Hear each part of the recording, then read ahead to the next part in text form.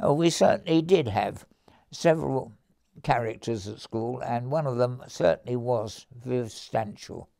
He was in my form of school, C form, and he appeared one morning in the doorway because we used to take dinner money before we went down to the hall for prayers. And he opened the door and came in, and he was dressed in black and white trousers, a white waistcoat, patent shoes, and I sent him back home. I said, go home and change and come back properly dressed.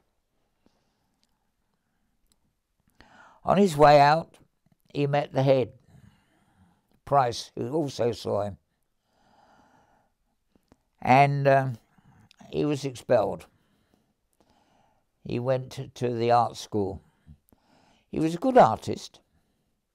He rang me up and said, could he come and see me, because he was bringing with him the BBC.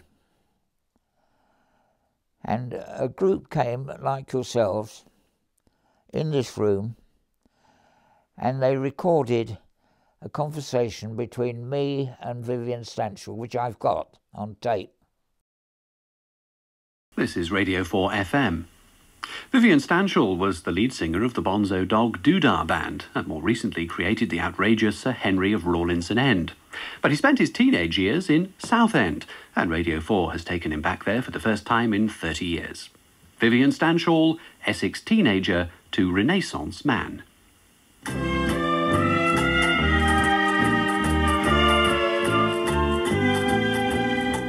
Sakubona. Watcher.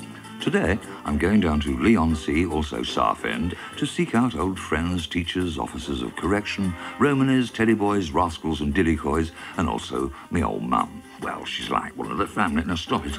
Voices the bells. I want to revisit the scenes of my bewildering sapling years, and to gawk at the Southend of now.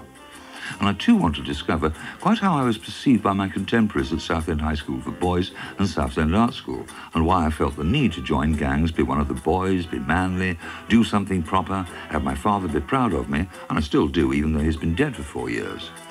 Now, I really don't think I'm alone in this. All girls are pressured to be girlish, boys will be and should be boys, and whenever possible, lift heavy things.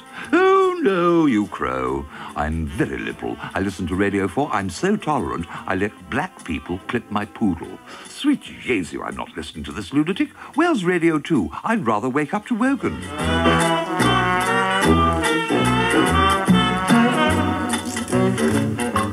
I'm going to meet my old biology teacher now, Mr. Wyatt. Shall I call him Sir? Will he thrash me for old time's sake? Oh, well. Here we go. You did cause me considerable concern. I know. Not so much because that you were vicious. You certainly weren't vicious. In fact, you were rather what I would call cherubic. A round-faced, freckle-faced, ginger-haired lad, weren't you? Yes. Oh, yes. Pleasant to look at.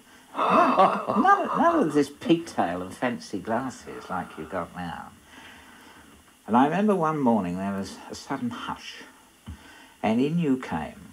Now, the school uniform, you remember, was grey trousers, black shoes, white shirt, house tie, and green blazer. And you appeared in the doorway with black and white check trousers, black and white shoes, a white coat, and a bow tie. It's made a lasting impression on my mind. So was I wearing my school cap? Not indoors. No, not indoors. Yeah. And I remember I got you by the scruff of the neck and the seat of the pants and forcibly ejected you out of the door and said, go home and change and come back. I don't know. We didn't see you anymore that day. We didn't have many eccentrics at school. The system wouldn't allow it, would it? And you were let's face A it. stiff conservative school in many respects. And an eccentric, a very pleasant eccentric. We've had other eccentrics at the school, but I think you're the best. I think don't know quite how to pass take with that. flying colours. In some years afterwards, when you were running your band, we had boys at school that thought you were the most eminent of all the old Southendians. Imagination. But you that went man. to the art school from us, didn't you? Do you have the foggiest idea why it was that I was booted out? I haven't. I don't think Francis Price, the head. I can imagine. We didn't quite. We didn't hit it off. No. No. And he was a bit balmy.